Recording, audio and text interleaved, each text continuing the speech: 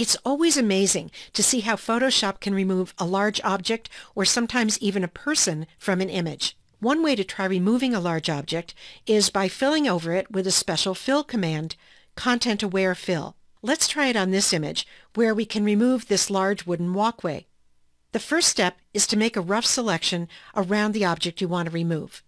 We'll use the lasso tool, but you could use a different selection tool of your choice, keeping in mind that your selection has to include a little of the background, as you'll see.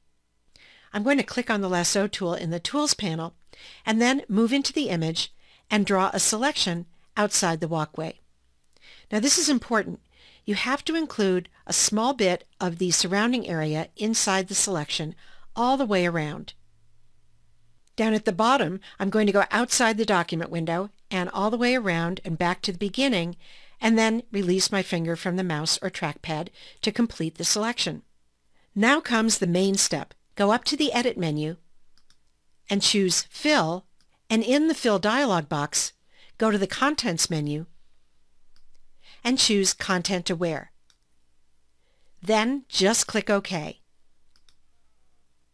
In just a second, the walkway is gone. Let's deselect by going to the Select menu and choosing Deselect, or using the keyboard shortcut Command+D on Mac, Control+D on Windows. What Photoshop has done is to automatically take some grass from outside of the walkway, use it to cover up the walkway, and then blend the result in with the surrounding area. It really is amazing.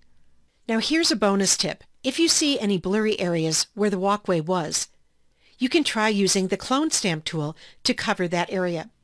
To do that, go over to the Tools panel and select the Clone Stamp tool, and then go up to its Options bar, to the Opacity slider, click there, and drag the Opacity slider to the left to lower the strength or the opacity of the Clone Stamp tool, and then click in a blank area to close that slider.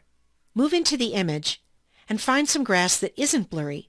If your brush tip is really small, press the right bracket key on the keyboard, which is near the P key on the keyboard, a couple of times to make the brush tip bigger.